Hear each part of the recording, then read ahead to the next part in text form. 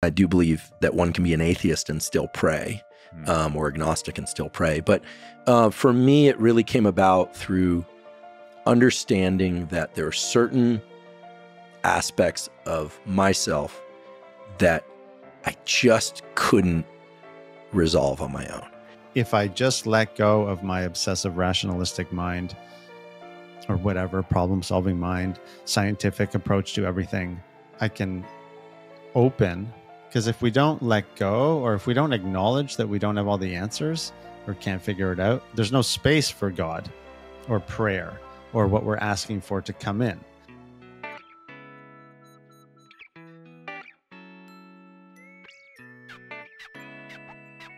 Hello, everybody. My name is Mike. Hi, Mike. Hi, Dave. Is your name Dave? My name is Dave. Okay. Yeah. Hi. So we are gathered here this morning to review the Andrew Huberman, Lex Fridman discussion, in particular, the clip around Huberman on prayer and faith in God. And as I think about this, it's quite interesting because he's a neuroscientist and a hyper-rational, atheistic type of person, at least from his conversations publicly on his podcast. And it might be interesting to listen to somebody like that talk about God or prayer. Are you religious, Mike? No, this silly saying of I'm spiritual, not religious, which is commonly mentioned a lot these days. I do have a spiritual practice, which could mirror a religion, perhaps, but I don't think I have any particular beliefs in the supernatural or things that I can't experience or I hesitate to say see with my own eyes. What about yourself? I don't know. I don't. I haven't thought. I haven't thought a lot about it. I like to think I'm spiritual, but I don't know what that means. I'm not sure what it means for me to be spiritual. So hopefully this discussion will help me learn more about that. Organized religion, maybe I've never been drawn to, but I do think it's important for like morals and community. And I think the decline of religion in some sense is probably not a good thing for society. But then the excesses of religion aren't a good thing either. So I'm not sure where I stand. Like in terms of my own personal practice, I don't pray. I'm not a huge meditator. I probably should be more. Sometimes I think in terms of karma, if that's a spiritual thing, I'm like, okay, if I let this person in, if I hold this door open for this person, maybe something good will happen to me in the future. So maybe that's the extent of my spiritual practice. But maybe it's something I should explore. So I'm looking forward to seeing where this conversation goes. Okay. I do think for people watching or listening, this idea of I know you could say the reduction in religious practice, or what is it, like consistency or habits in Western culture, is a problem. Clearly, we do have a God-shaped hole in our collective psyches. And if we take some of the cultural narrative going on, that's often what people say. Because of that lack of religious community practice, people tend to go to certain political ideologies or social beliefs. So just for yourself, if you notice that happening, what is it that you are filling the God-shaped hole with? And God can mean many different things for many different people. What are you filling your meaning, purpose, connection to the nature of reality with? Good question. Should we go? Yeah. Let's hear what Andrew Huberman has to say about that. I have a morning meditation that I do. Well, I wake up now, I get my sunlight, I hydrate, I use the bathroom, I do all the things that I talk about. I've started a practice of prayer in the last year, which is new-ish for me, which is, we could talk about in the morning. Yeah. Can you talk about it a little bit? Sure. Yeah. And then I have a meditation that I do that actually is where I think through what the different roles that I play. So I start very basic. I say, okay, I'm an animal. Like we are like biologically animals, right? Human, I'm a man, I'm a scientist, I'm a teacher, I'm a friend, I'm a brother, I'm a son. I go through this, I have this list and I think about the different roles that I have and the roles that I still want in my life going forward that I haven't yet fulfilled. It just takes me, it's sort of an inventory of where I've been, where I'm at, and where I'm going, as they say. And I don't know why I do it, but I started doing it this last year. I think because it helps me understand just how many different contexts I have to exist in and remind myself that there's still more that I haven't done that I'm excited about. So within each of those contexts, there's like things that you want to kind of accomplish to define that. Yeah, and I'm ambitious, so I think, I'm a brother. I have an older sister, and I love her tremendously. And I think, like, I want to be the best brother I can be to her, which means maybe a call, maybe just, we do an annual trip together for our birthdays. Our birthdays are close together. We always go to New York for our birthdays, and we've gone for the last 3-4 years. Like, really, like, reminding myself of that role, not because I'll forget, but because I have all these other roles I'll get pulled into. I say the first one, I'm an animal, because I have to remember that I have a body that needs care. Like any of us, I need sleep, I need food, I need hydration, I need that I'm human, that the brain of a human is marvelously complex, but also marvelously self-defeating at times. And so I've been thinking about these things in the context of the different roles. And the whole thing takes about 4 or 5 minutes. And I just find it brings me a certain amount of clarity that then allows me to ratchet into the day. The prayer piece, I think I've been reluctant to talk about. Maybe we should just pause there before, because he's about to talk about prayer after the meditation piece. There were a couple of things that I thought we could talk about. Anything come up for you there? Yeah, I wrote a bunch of notes. I was interested in his morning routine. I'm always interested in what some of these guys do who know things. Yeah. Right? Like what's his, like, what does he do when he wakes up? So he mentioned, like, goes outside, ice bath, hydration, meditation, all those things that are now more commonly known. Huberman has spoke about them at length in the past. Yeah, and there's lots of good YouTube content on Huberman's morning routine. I guess the only thing I'd say, and we should move on to the question of prayer and faith in God. I actually think mornings are so crucial, for me at least. They're so critical for how the rest of the day unfolds. Like what you do upon waking up, I think has big consequences. You can really sort of put yourself on the wrong path. I think with some I guess quote unquote lazy choices in the morning, and then you can really put yourself on the right path with sort of the right regime. Do you find, so for me, mornings are a big deal. Like I don't always do what I need to do, but if I do, life is a bit easier. Feel better, more energetic, better dad, better partner, son, friend, all those things, better teacher, all those. Do you find the same? Do you find mornings to be they have a big effect on your day? I would say I'm not great at that. I would say certainly they do have an effect on my day. I would say due to my life circumstance and in terms of being a recovering addict and all those things, over the past 10 plus years, as I heal and recover in sobriety, my morning routine has changed. Although for me, I'm very groggy in the morning. When I have practiced Andrew Huberman's morning routine stuff, and I encourage anyone to Google it quickly or YouTube it, you'll find lots of good information there. It is actually quite helpful. I've never been that good at routine. Partly my ADHD, partly drug addiction, and partly certainly my personality.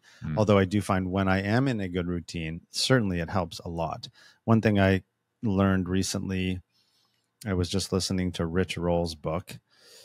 He said, which really was helpful for me to a little bit of shot in my ego or my denial, was his morning routine starts the night before. And that's where that's where I have a lot of work to do, right? I again, part to my life circumstance and my history, I never wanted to go to bed. I went to bed in a drug-induced coma for 15 years straight, literally. So I got some work to do there. I could probably, I think even talking about it out loud right now, I got some work to do there, certainly. The other piece, just to comment on what he said, is he said he starts with being an animal first. And that's this idea of starts with me. We can't fulfill our other roles. We can. If we want to fulfill our other roles as best we can, we need to remember we have to keep the primary focus on ourselves, our health, our sanity, what we're doing, so that we can fulfill those other roles. It's I think 100%. If you're not selfish in the right ways, you can't be selfless in the right ways. Yeah. Right. And just to be picky. It's not selfish. Well, it's not. It is the only thing. It is selfish, but not in a like we sort of we define selfishness as a bad thing. Don't be selfish. Yeah. We tell our kids, don't be selfish. In fact, you have to be. You have to care for yourself. Selfish defined neutrally as caring for yourself and doing the things that you need in your life. Yeah, is absolutely necessary to then provide and do things for other people. So maybe that morning or the night before, as you said, it was a great point. Morning routines can't be done if your night routine is a disaster, right? You can't. Yeah. So, yeah, I think I lost my train of thought here a bit, but it was around selfishness. And should we go back to the video? Yep. All right, let's go back. To talk about until now, because I don't believe in pushing religion on people, and I think that, and I'm not. It's a highly individual thing, and I do believe that one can be an atheist and still pray, or agnostic and still pray. But for me, it really came about through understanding that there are certain aspects of myself that I just couldn't resolve on my own. And no matter how much therapy, no matter how much, and I haven't done a lot of it, but no matter how much plant medicine or other forms of medicine or exercise or podcasting or science or friendship or any of that, I was just not going to resolve. And so I started this because someone close to me said, a male friend said, prayer is powerful. And I said, well, how? And I said, I don't know how, but if you can it can allow you to get outside yourself, let you give up control and at the same time take control. I don't even like saying take control, but the whole notion is that, and again, forgive me, but there's no other way to say it. The whole notion is that, like God works through us, whatever God is to you, he, him, her, whatever, life force, nature, whatever it is to you, right? That it works through us. And so I do a prayer. I'll just describe it where I ask, I make an ask to help remove my defects, my character defects. I pray to God to help remove my character defects so that I can show up better in all the roles of my life and do good work, which for me is learning and teaching. I got to pause it there for a second. He's describing AA, right? Absolutely. Yep. So maybe his good friend is Rich Roll. I don't know. Rich Roll's a big AA person. That's a step 7 prayer, is asking God to help remove our defects of character so that we can be of service to the world. And there's also a step 1 element, except there's a higher power. Yeah. Well, no, step 1 is accept we have a problem. What step 2 is accept there's a higher power? Came to believe that a power greater than ourselves could restore us to sanity. Right. And step 3, which is a bit aligned, is turned our will and our lives over to the care of God as we understand God, praying only for the knowledge of God's will for us and the power to carry that out. Okay. So that's what he's describing here. Is this just idea? And we talked a little bit about it in the Sam Harris video, which you can watch here if we have the technical capacity to put up one of those YouTube cards. I love that he's talking about this. Wow, isn't that amazing? So therapy, psychedelics, exercise, science, et cetera, he went through all those things that were not resolving this part of his life. And that's what this idea of a higher power is. And I love he also said you could be agnostic and atheist and still pray. Beautiful, beautiful. So I guess what I would be curious about, and if he was here, and I wonder if he says it, we'll press play in a second. What were those character defects? Problems he couldn't address, right? Like what were they? Was it just general frustration with life, despite all of his successes and, the beautiful connections he has with his family and friends and colleagues? Was it just like this, this feeling of lack of fulfillment? Like you wonder what hole he was trying to fill with religion. I'm not sure if he'll get into that. It's probably maybe highly personal. He doesn't have to share that. He may. Should we play? Yeah, let's play it. Let's see. All right. And so you might say, well, how is that different than a meditation? Well, I'm acknowledging that there is something that bigger than me bigger than nature, as I understand it, that I cannot understand or control, nor do I want to. And I'm just giving over to that. And does that make me less of a scientist? I sure as hell hope not. I certainly know there's the head of our neurosciences at Stanford until recently. You should talk to him directly about it. Bill Newsom has talked about his religious life. For me, it's really a way of getting outside myself and then understanding how I fit into this bigger picture. And the character defects part is real, right? I'm a human. I have defects. Like I got a lot of flaws in me, like anybody, but, and trying to acknowledge them and asking for help in removing them, not magically, but through right action, through my right action. Okay. I can't, again, that is AA or Yep. AA clearly provides people exactly what he's talking about. And the words he's using and the referencing very much is AA. I'm a little bit compelled right now to bring up the step 7 prayer, but maybe I won't. Should I bring it up, or maybe it's not necessary, but go on, because you had a few thoughts about what he was saying, I think. So there's maybe two things. One, I want to talk, I'm sort of curious about what his character defects are, because I think this is useful for figuring out what are we struggling, those listening, you and I, Mike, what tools are appropriate for, like, what problems do we have, and what are some tools out there that can help us? Great. So actually, can I interrupt? Yeah. In order to figure out our character defects, if we follow the step model, we need to do a step 4 and 5. So we can't ask 4 or 5 of AA. AA, because that is a searching and fearless moral inventory of ourselves. Right. Then we start to see what our defects are. Some are clear, others are not. For example, I was just sharing on Thursday about this at my group. We did step 7. And I always give this example of early in my recovery, I was doing the dishes and I was stewing about my wife, something that I was resentful to her for. And that's when it dawned on me, oh, this is when I'm supposed to ask God to help me let go of this resentment or this character defect. And the character defect for me was wanting to always be right. Moral superiority. I'm right. She is wrong. My behavior is moral. Hers is immoral. And then I also had this moment of recognizing that I'm actually not ready to let it go. That's a big part. And that's what prayer helps us navigate. So step 6 is became willing to have these defects removed. So at that point, step 6 and 7 are often described as the same. So step 6 is became willing. Step 7 is asked God to remove them. Interesting. And so I wasn't willing at that time to let go of my resentment to my wife, or I wasn't willing to let go that I thought I was, and I was clearly aware of this. And so there's also a part of us, and this might be selfishness, self-centeredness, or something egoic. It feels good to think or feel that I'm right and someone else is wrong. And that's what I wasn't ready to let go of, because I wasn't in connection with God or mindfulness or whatever. Yeah. Okay. So what you just said is, I think, interesting.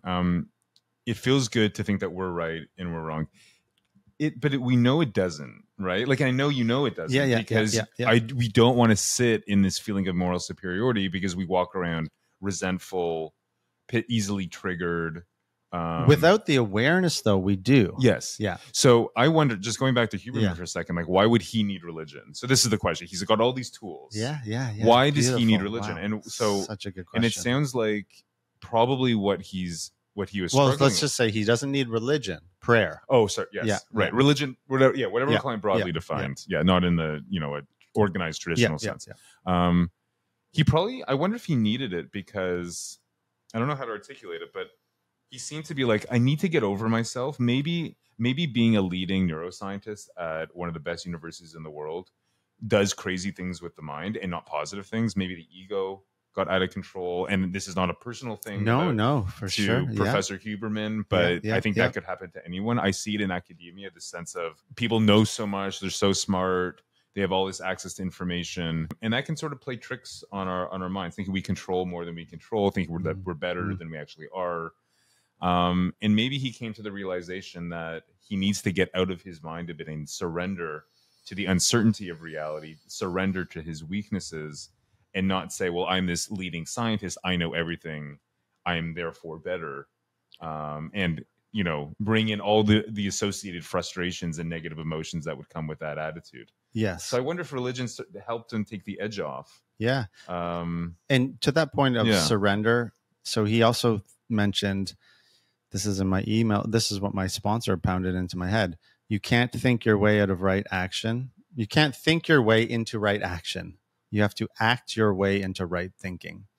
So here he's describing as you're saying, all this brilliance and all these tools and information, and still not enough. And that's where that idea of do less and accomplish more. It's sort of, can I let go of all this? We also live in a world that promotes this way of thinking. So we need to learn to let go of what we think is right and act our way into right thinking. And the action that he's describing is a prayer, is to pray for these things. That's the action. And I'm wondering what we're trying with religion and prayer, again, broadly defined, what are we trying to let go of? Is it we're trying to let go of the sense that everyone's wrong and we're right and we're being aggrieved? Is it what do we like? What would you say when you engage in some of these stuff? Like, you're trying to let go of ego, you're trying to let go of moral superiority, you're trying to let go of maybe hating yourself a bit, feeling like you're not good enough. What do we like? What would you say you're trying to let go of? I think primarily it's the ego or the self-will. We also talked about that a bit in the Sam Harris video. Yeah, it's this idea that I am right, or I should be able to think my way out of this problem. It's that sort of narrow, right? I have the answer. I will seek the answer through my rational, trained mind. Yeah, something like that. Right. Yeah, and we're just sorry, Mike. That's ego, please. Right? Is that ego? It could be. So some people would say yes, that's the ego. Okay. Or the self-will. Right. Right. Or the in the Jungian shadow work stuff, as I understand it, that's the ego sort of laying claim to the shadow, or trying to control the shadow by pushing away the parts of ourselves that we don't want to face or acknowledge. Okay. And that's the shadow, the characteristics of us that we've suppressed due to their non-acceptance in society or to ourselves. Right. Okay. And that's part of what prayer does, or an inventory process of seeking out your character defects. And another person who talks about this, who, just a little shameless promotion, Anna Lemke, who's going to be on the podcast soon, she, in her book, talks about how when she was doing her residency in medical school, one of her supervisor took her through the steps, which is amazing, right? Sorry, the 12. Yeah, and she talked about how helpful that was in her life. Right. Yeah. Because you have to dig into the shadow and all these parts of ourselves that we've suppressed. Interesting. Yeah. So religion is this tool. Well, so sorry. Just to separate the religion, because most people will have that relationship to it. Like going to church. Or Judeo-Christian, right? Or whatever religion. When we're referencing that now, as I understand, it's more the practices of spirituality, or what it means. What is a religious, quote unquote, life? And as Huberman said, we could have that minus the religious nature, with all this stuff, or the traditional religions. Right. Interesting. Okay. Should we keep going? Yeah. So I do that every morning, and I have to say that it's helped. It's helped a lot. It's helped me be better to myself, be better to other people. I still make mistakes, but it's becoming a bigger part of my life.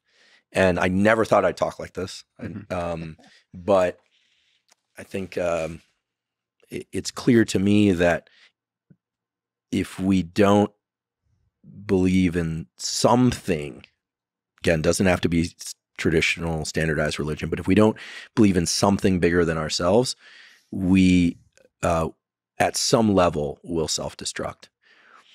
I really think so. It's powerful in a way that all the other stuff, meditation, all the tools is not, because it's really operating at a much deeper and bigger level. And you know, I think that's all I can talk about it. Mostly because I'm still working out. You know, the scientist in me wants to understand how it works, and I want to understand. And the point is to just go, you know, there's you know, for lack of a better language for it, there's higher power than me and what I can control. I'm giving up control on certain things, and somehow that restores a sense of agency for right action, better action. Sorry, Mike. That's interesting. Beautiful. Yeah. So I wonder if he would say, yeah, the big thing I struggled with was a inflated sense of self. Yeah. Right. That I was the center of this universe, and I needed to give myself over to something bigger than me and surrender control over what happens, what I experienced, what I thought, my mistakes, and just say, I can't control everything. I can't know everything. I can't explain everything. Yeah. Because he mentioned briefly, the scientist in me wants to know why it works and how it works. Perhaps that's what he's, you know, when we say, admitted we were powerless, like in this sense, that's an example. I don't want to put words in his mouth, obviously, but having been immersed in this language long enough, it seems like some part of him is surrendering his intelligence or his rationalistic scientific mind to just letting go. Like, it's okay not to have all the details and the answers. What's interesting here is there's religion and science are always like pitted against one another. Right. Like if you're a scientist, you can't be religious. Right, And if you're religious, you can't be a scientist or whatever, which is clearly like often not the case. I think Huberman's mentor, who's the chair, the professor he mentioned, who's the chair of the neuroscience department at Stanford, I think was his PhD supervisor or something like that. So, or they work closely together, and he's a religious person. But what's so interesting is religion is all about accepting the uncertainty in life, and that we can't control everything, and we ourselves are not this higher power. Something else is. And if you look at any solid definition of science, despite how science, the word was used during the recent pandemic, often by public health officials, a key characteristic of science is uncertainty. We don't know. If you read any scientific paper, often at the end it says, we probably need to explore further research is needed on, you know, X, Y, and Z. Right. Our methods, good papers. Yes. Scientists don't speak in terms of like large T truths all the time. Right. They think in terms of, here's this small probabilistic claim that we're making about some complicated problem. Here's our data. Here are our methods. They're flawed for these, 4 or 5 reasons, but we think they're still reliable as an indicator of real knowledge. But scientists are still operating with a huge degree of uncertainty, especially on complicated problems. So the uncertainty thing, I wonder what Huberman would say to that, but it's sort of like connected. There's lots of things he doesn't know that's consistent with a scientific perspective of the world. Uncertainty is inherent to our understanding because our brains are powerful but limited. And religion is about giving over yourself to surrendering some control, which I think is also an acknowledgement of uncertainty. Mm-hmm. That we can't do everything, we can't know everything, we can't explain everything. So I think that connection is actually an interesting one. Yeah. And I've heard recently, I've probably heard it many times, but it's stuck with me more recently, as science and religion actually do have the same aim to seek the truth, right? Or to find out what's true or what's real. I think so. Science, properly done, yeah. I'm not sure religion would say. I think religion is more about, is more about living what would be considered a moral life. Yeah. Even if it's wrong. Like, let's say God doesn't exist, but this fictional God figure helps me be a better person to the homeless. Yeah. And to my, to anyone, then I'm fine with that. But a scientist might say, well, that thing doesn't exist, therefore you shouldn't look to it for moral insight. No doubt. But isn't there not the implicit assumption that it's right to act this way? But it's right to act a certain way, but it's not in pursuit of truth. Right. Okay. About how things actually work. Right, because sometimes scientific knowledge can lead to some really dark findings about human existence. That religion and other ideologies say, let's push that aside because that would tear apart society. Okay. I've been reading recently around that the good and evil, right? The devil and the whatever in us. There's some claims that say, and I'm probably not quoting this perfectly, but there is the pushing away of the evil kind of idea to not fully articulate or acknowledge that we have good and evil within us. I think wisdom is the acknowledgement that we are good. We talked about this in the last video too. We are good and bad. And we need to integrate in order to act in a way that's more helpful. Maybe I would say, just going back to your initial point about both science and religion seeking explanations. I think probably the origins of religion, in the same way that the origins of sort of like modern day scientific methods was probably about explaining things. So like, how do we explain, 5,000 years ago, how do we explain lightning? How do we explain earthquake? How do we explain famine? How do we explain the death of a child? Oh, the gods were unhappy. It was like a hypothesis and then a thing that people started to believe in, whether they're right or wrong. I don't know. But yes, I think it was part of the human attempt to try to make sense of their world, of our world, and to give us guidance about how we ought to be behaving. So religion in one sense was maybe an explanatory device. Like, how do we make sense of all these crazy things that are happening around us? And also a bit of a moral code. Like, how should I treat this person? How should I treat this stranger? How should I treat this prisoner of war? How should I fight a war? Like, religion says, all the major religions said things about that. So it was maybe explanatory, seeking truth in one sense, and also providing a moral code, giving us a sense of how can we keep societies cohesive and peaceful and stable under uncertain conditions. Yeah. That's good stuff. Let's go back to the video. I think perhaps a part of that is just the humility that comes with acknowledging there's something bigger and more powerful than you. And then you can't control everything. You go through life as a hard driving person, forward center of mass. I remember being that way since I was little. It's like a new Legos. I'm like, I'm going to make all the Legos. I was like on the weekends, learning about medieval weapons and then giving lectures about it in class when I was 5 or 6 years old. We're learning about tropical fish and, cataloging all of them at the store and then organizing it and making my dad drive me or my mom drive me to some fish store and then spending all my time there until they throw me out, all of that. But I also remember my entire life, I would secretly pray when things were good and things weren't good, but mostly when things weren't good, because it's important to pray. For me, it's important to pray each morning regardless. But when things weren't right, I couldn't make sense of them, I would secretly pray, but I felt kind of ashamed of that for whatever reason. And then it was once in college, I distinctly remember I was having a hard time with a number of things. And I took a run down to Sands Beach. It was UC Santa Barbara. And I remember I was like, I don't know if I even have the right to do this, but I'm just praying. I just prayed for the ability to be as brutally honest with myself and with other people as I possibly could be about a particular situation I was in at that time. I mean, I think now it's probably safe to say I'd gone off to college because of a high school girlfriend. We essentially, she was my family, frankly, more than my biological family was at a certain stage of life. And we'd reached a point where we were diverging, and it was incredibly painful. It was like losing everything I had.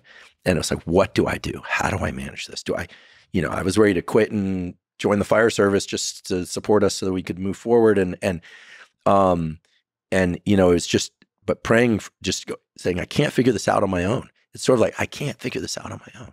And how frustrating that is. And no number of friends could tell me, and inner wisdom couldn't tell me. And eventually it led me to the right answers. And she and I are friendly friends to this day. She's happily married with a child, and we're on good terms. But I think, it's a scary thing, but it's the best thing when I can't control all of this. And asking for help, I think, is also the piece. You're not asking for some magic hand to come down and take care of it. You're asking for the help to come through you, right? So that your body is used to do these right works, right action. Isn't it interesting that this secret thing that you're almost embarrassed by that you did it as a child is something you, Oh man. it's another thing you do as you get older, is you realize like those things are part of you and it's actually a beautiful thing. Yeah. A lot of the content of the podcast is, deep academic content. And we talk about everything from, eating disorders to bipolar disorder to depression, a lot of different topics, but the tools are the protocols, as we say, right? The sunlight viewing and all the rest. A lot of that stuff is just stuff I wish I had known when I was in graduate school. If I'd known to go outside every once in a while and get some sunlight, not just stay in the lab, I would have, I might not have hit a really tough round of depression when I was a postdoc and working twice as hard. And, when my body would break down or I'd get sick a lot, I don't get sick much anymore. Occasionally, about once every 18 months to 2 years, I'll get something. But, I used to break my foot skateboarding all the time. I couldn't understand what's wrong with my body. I'm getting injured. I can't do what everyone else can. Now I developed more slowly. I had a long arc of puberty. So that was part of it. I was still developing, but how to get your body stronger, how to build endurance. Like, no one told me. The information wasn't there. So a lot of what I put out there is the information that I wish I had, because once I had it, I was like, wow, like A, this stuff really works. B, it's grounded in something real. Sometimes certain protocols are a combination of, animal and human studies, sometimes clinical trials, sometimes there's some mechanistic conjecture for some, not all. I always make clear which. But in the end, like, figuring out how things work so that we can be happier, healthier, more productive, suffer less, like reduce the suffering of the world. And I think that, well, I'll just say thank you and for asking about the prayer piece. Again, I'm not pushing or even encouraging it on anyone. I've just found it to be tremendously useful for me. Oh, wow. Okay. So clearly, I hate to make this into like a bit of an analysis of Huberman's psyche, but clearly he's struggling with actually the role religion and prayer ought to play in his life. Because if you actually listen to what he just said over the last 2 minutes, he just provided a solid defense, not for religion, but for knowledge accumulation in a scientific, rigorous study of, disease and habits and practices that can actually help address some of those diseases. Yeah. So, and then he goes back and ends, okay, but religion has been very important. And he thought he might have thought he was actually talking about religion. Yeah, prayer. But he was actually talking about the science side of the knowledge accumulation side of things. So it's interesting. I think it's cool how both can actually coexist. Mm-hmm. And I love how honest he is. And it sounds like he hasn't fully made up his mind about, or maybe just this was like a short clip and there's a longer discussion or elsewhere. And this is not a criticism, but I think he's probably in some ways struggling with not being able to explain what role prayer ought to play, what it's doing to him, or if it is having positive effects, why it's having those positive effects. So it sounds like there's a tiny bit of tension, just in my little interpretation of what he just said. But I love how he's talking about things in such a genuine, authentic way that someone who has so many things, at least from, I don't know him personally at all. Yeah. He seems like just an awesome dude with a great career and brilliant brain. Why would he be unhappy with anything? And he's like any of us struggling in trying to make sense of his existence and pulling out every tool possible, which I find admirable. And he says, the importance of like being humble, seeking help, doing things that make you feel empowered. Man, that stuff is like, you just got to remind yourself of all those things. Like that's so just be humble, know that you're flawed, and just try your best to get over whatever you're trying to get over. Ask people for assistance, whether that's in some God or an AA group or an undergrad advisor or a prof or a therapist, whatever, and do what it takes to fill your bucket so you can wake up in the morning saying, all right, let's go to work and get the stuff done that I need to get done.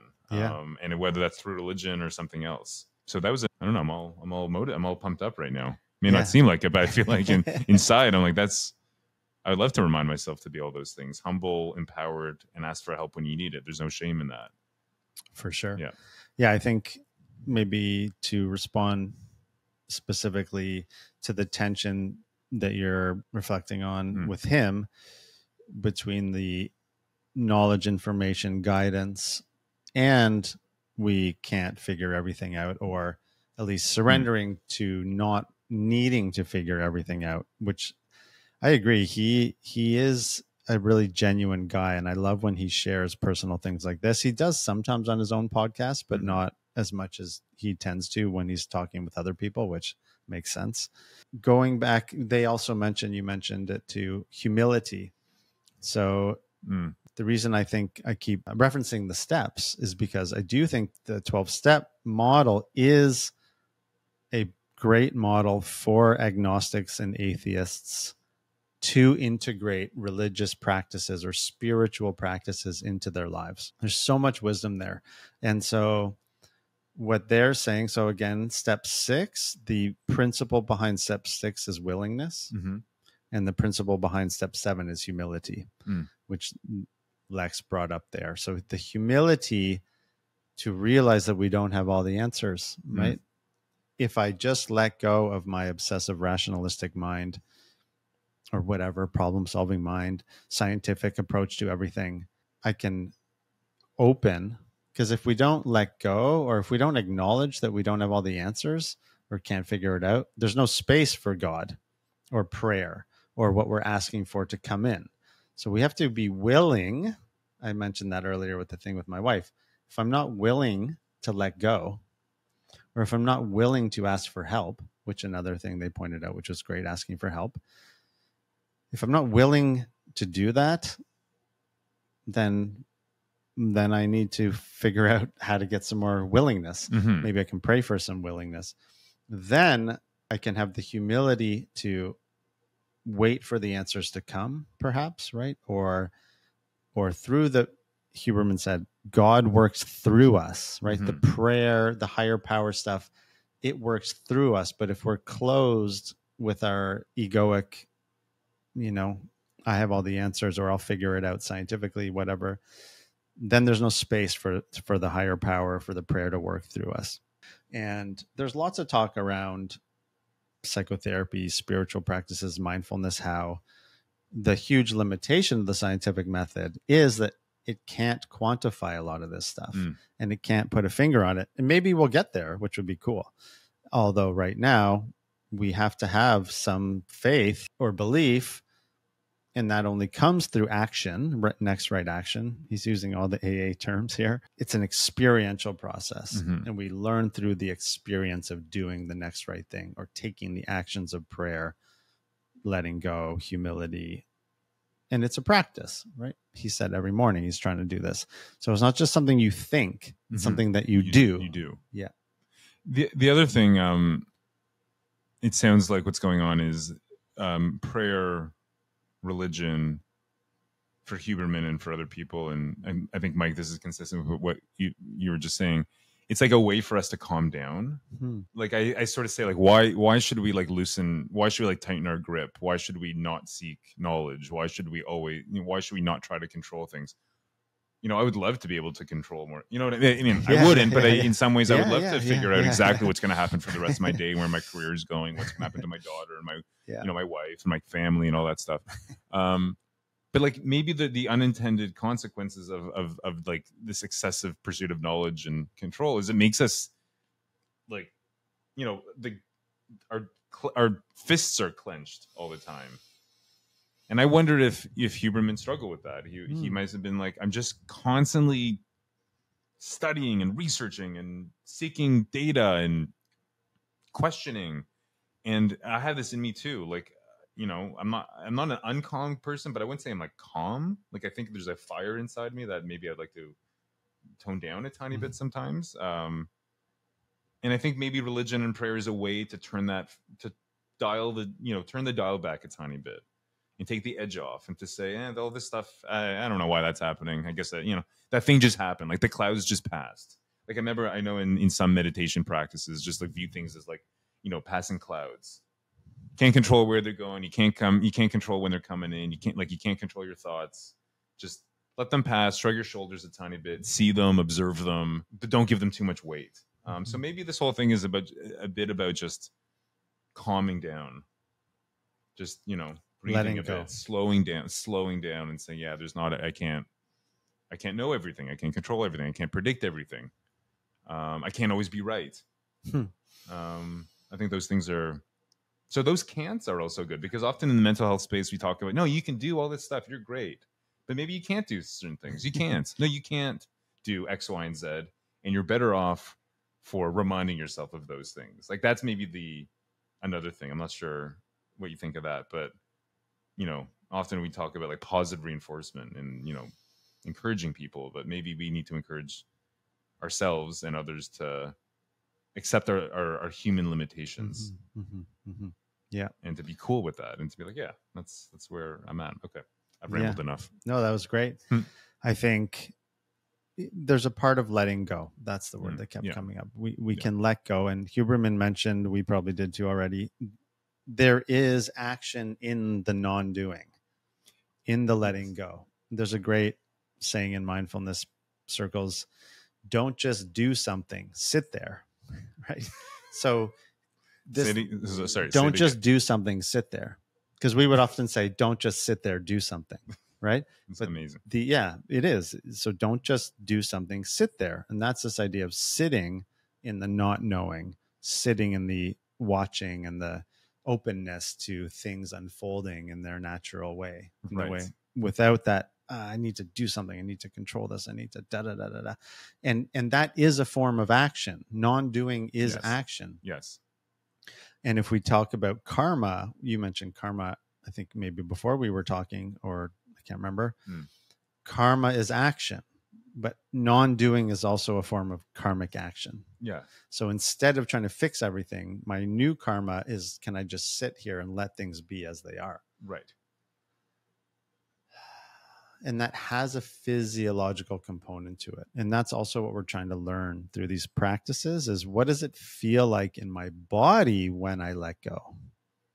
Right. It actually feels good. Just to let go. Maybe everyone just take a good collective sigh if you're watching. That's a form of letting go. Right. Okay, well, thanks for watching. Please comment, share, subscribe, all that kind of good stuff. And maybe post if you want us to talk about anything else, any questions, clarifications, please let us know. Thank you for watching. David, thank you for your wisdom. And to Lex Fridman and Andrew Huberman for sharing their thought-provoking content. Indeed. Okay, take it easy. I am very grateful that you watched to the end of this video. Please click one of the boxes to watch more of our content, and otherwise have a great day. Peace out.